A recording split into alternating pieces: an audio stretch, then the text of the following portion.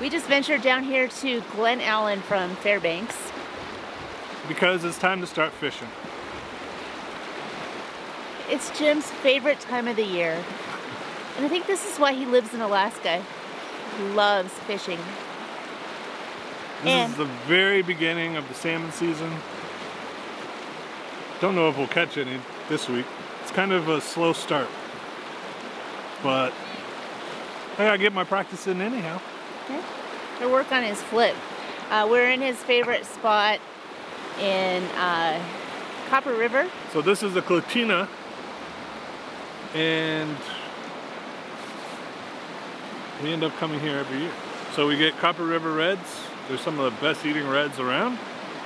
Super strong, super lean, super good fish. If we're fishing, that means that it's also close to Jim's birthday, because that's when the Copper River Reds come into the Klutina River. So his birthday's coming up, and we're trying to decide how we're going to celebrate that. But right now, we are going to enjoy this cool little campground that we found right by the river. Check this out. See how it goes. We usually just throw up a tent and we decided to splurge a little bit this week. Yeah. And we're not boondocking either. No, we're not. But we kind of are, because we're not plugged in. That's true. But we have water available. Yeah. So, unlimited showers. Mm-hmm. Kind of nice. Are we going fishing tonight or? No, tomorrow. Okay. Guess we're going to make dinner, hang out, and fish on in the morning. I was in Lowe's a couple of weeks ago, and we've been carrying this timber tote log around for a few weeks now. Figured this might be a good time to give it a try and see what we think. It's supposed to be an all-natural fire log with, it's safe for cooking, and you drop a fire starter in the top hole and it lights for 2 hours. Let's light it up.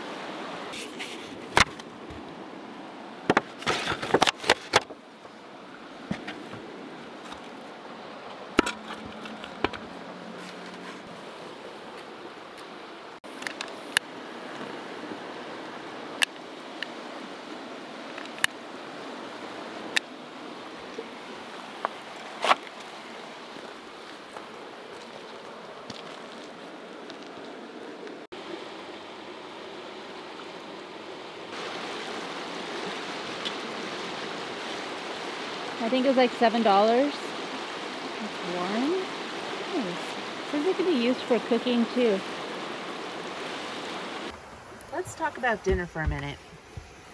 We have a gorgeous view out there, and I just want to be out there and not in hand cooking. And we have a bunch of fresh vegetables and meat, and hopefully we'll be catching some fish out there so we can be cooking out there. And instead of in here.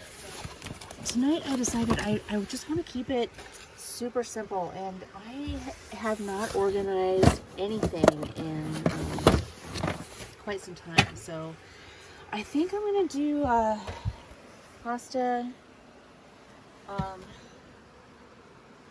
some pasta sauce with Alfredo, and maybe some, let's take a look. Oh boy,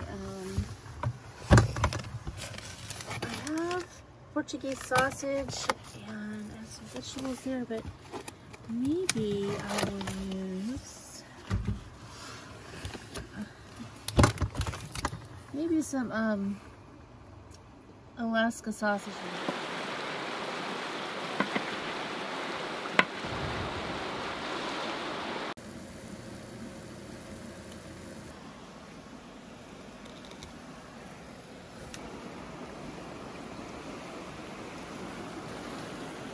Wow.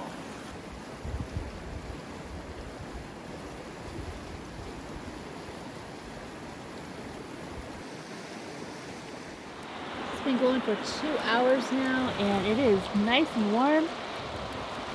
I think it's pretty darn cool.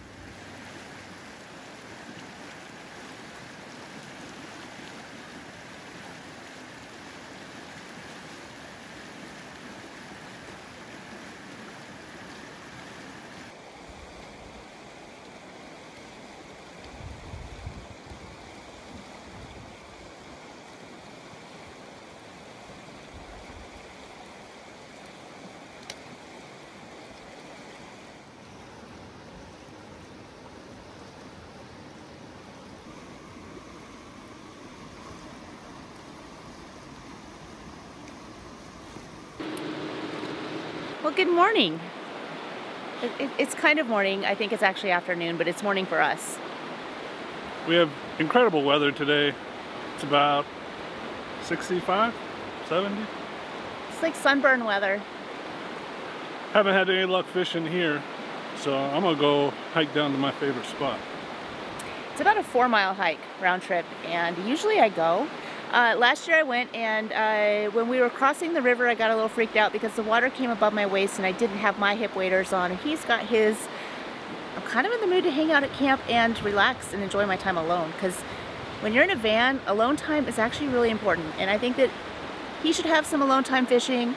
I should have alone time enjoying this in the sunshine. Headed down the river, hopefully get some Copper River Reds. What makes Copper River Reds so special? I mean, why does everybody talk about Copper River Reds? Why are they so good? They've swam by the time they got here for several weeks in fresh water, so they're just pure muscle. Super good fish. They're super fish. That's their new name. They're super fish. And when you see one, when we get one and we open it up, and hopefully he'll get some video of that for you, when you see how red and beautiful it is, you'll see why they're super fish. Nothing like the fish that you buy at a grocery store. So fingers crossed we will have fresh Copper River Red Salmon for dinner tonight. We have the cast iron griddle, and hopefully, if he is any good fishing, we'll see.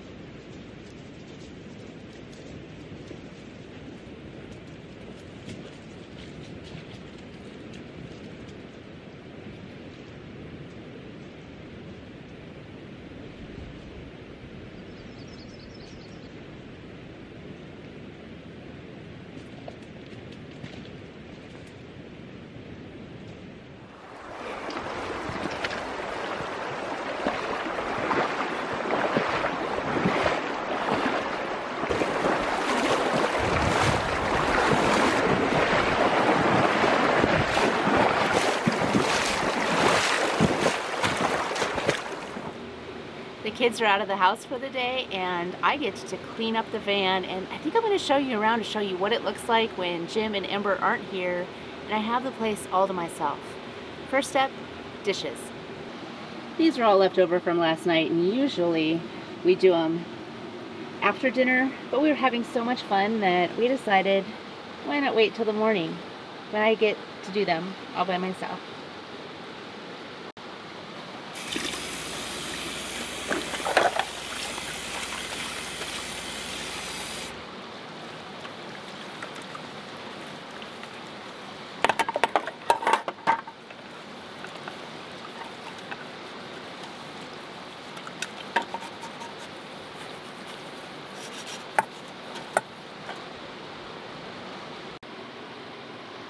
when it's just me in here and I have it all to myself, I tend to take out all the tables, every flat surface. It's clean. I think I'm going to take a nap. Anyway, we took this off of the wall here, and it gives Ember a lot more space. Her blanket that we usually have down there is hanging up. And yeah, definitely clean.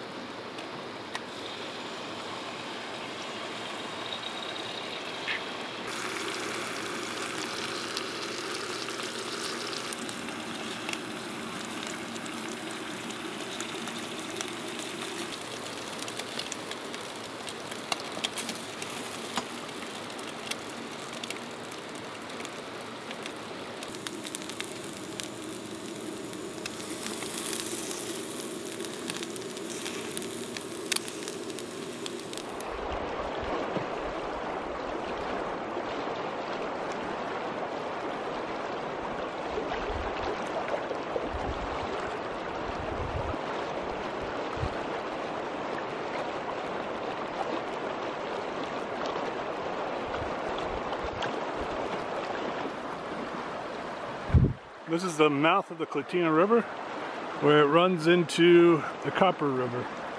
It's an incredibly slow start to the fishing season. Not even a single bite today. Haven't even had a fish on. That's unusual. I'm gonna head back and start doing some cooking. What a beautiful day. The mountains peeking out above the forest over there. So pretty.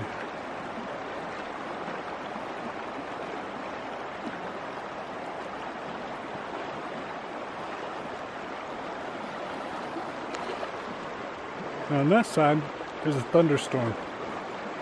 So we're going to walk back into it.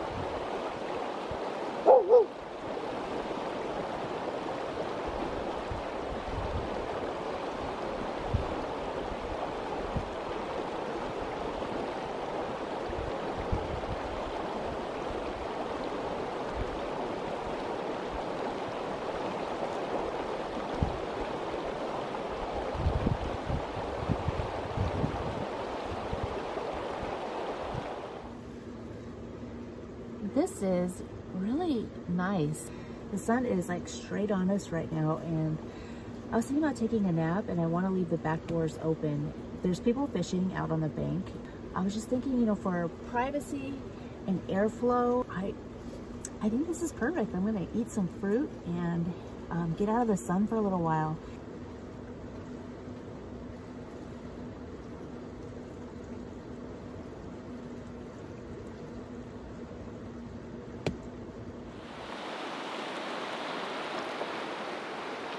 So I may have gotten skunked today on the river, but we still have plans for salmon. So this is the last of our salmon from last season.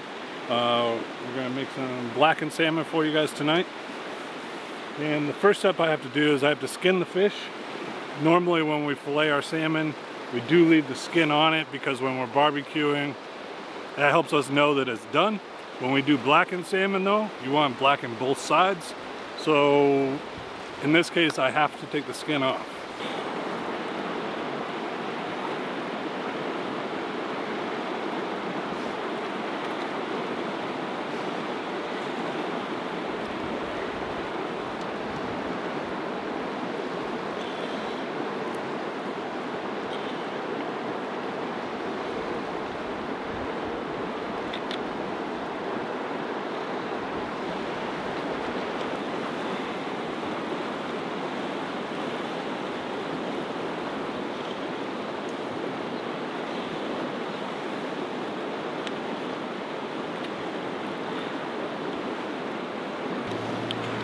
You then want to put some olive oil on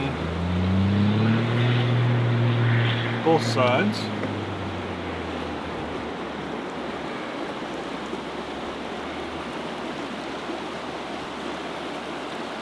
And there's a lot of different blackened seasonings that you can use. In this case, we're using Cajun's Choice blackened seasoning. And the purpose of the olive oil is it helps the blackened seasoning stick to the meat.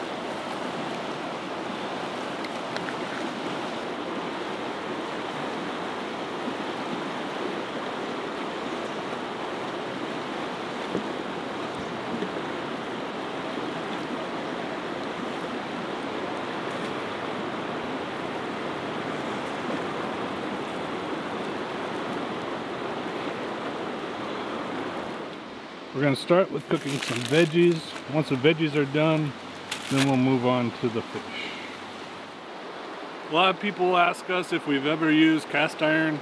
We use cast iron all the time. We do carry one in the van with us, and as for purposes like this, we can use it on the induction stove as well. The first step to making blackened salmon is cast iron skillet. We got heated up to 500 degrees, so that's why I took care of the veggies first. And now let's make some heat.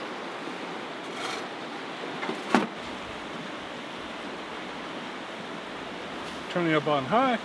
We'll give it a few minutes to get up to 500. And then we'll be cooking. We're at 500 degrees. I'm going to try to adjust the knob and sustain it at this level for a couple minutes before I throw the fish on.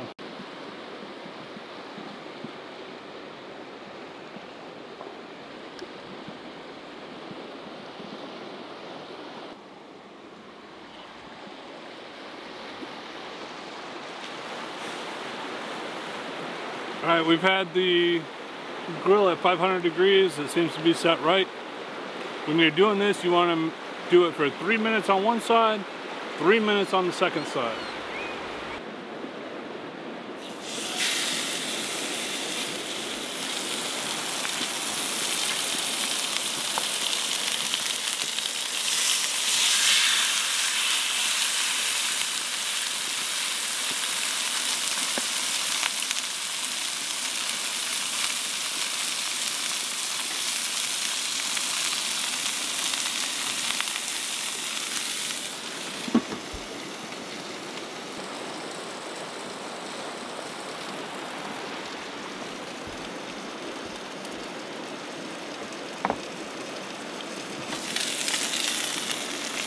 I'm going to flip it over real quick and do the second side.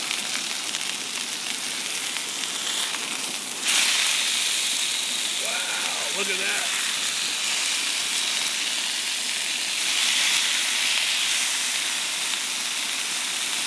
Now this is some blackened salmon.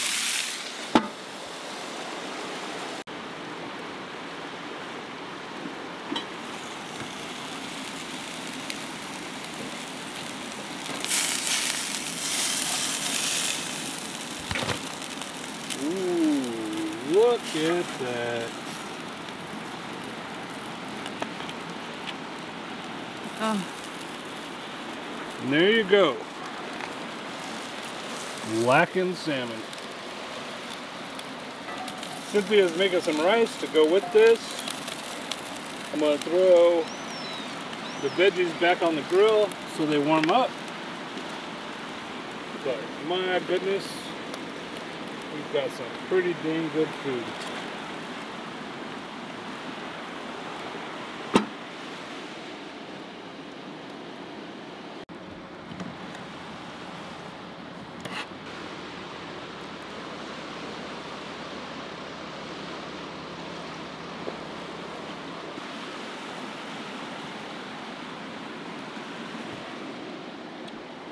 We have veggies, blackened salmon, and rice.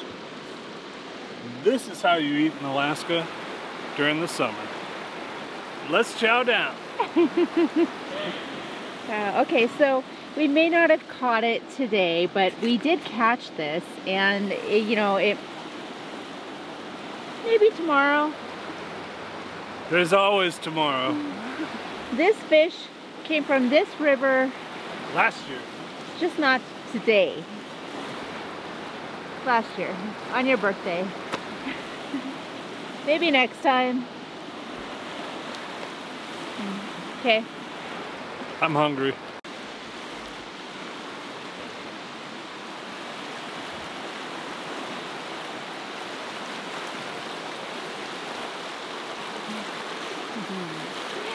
Yum. Thank you.